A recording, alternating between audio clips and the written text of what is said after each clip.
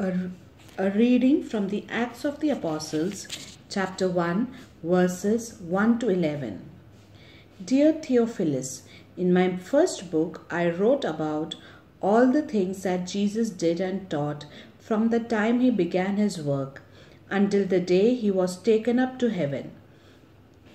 Before he was taken up, he gave instructions by the power of the Holy Spirit to the men he had chosen as his apostles. For 40 days after his death, he appeared to them many times in ways that proved beyond doubt that he was alive. They saw him and he talked with them about the kingdom of God.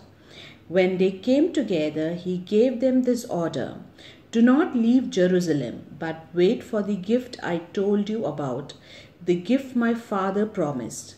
John baptized with water, but in few days you will be baptized with the Holy Spirit."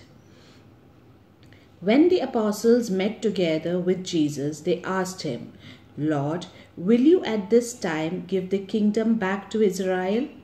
Jesus said to them, "The times and occasions are set by my Father's own authority, and it is not for you to know when they will be.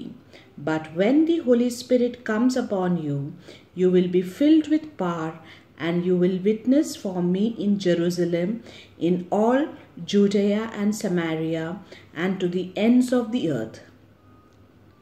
After saying this, he was taken up to heaven as they watched him, and a cloud hid him from their sight.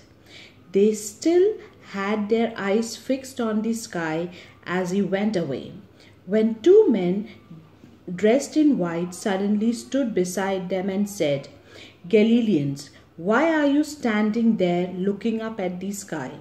This Jesus who was taken from you into heaven will come back in the same way that you saw him go to heaven."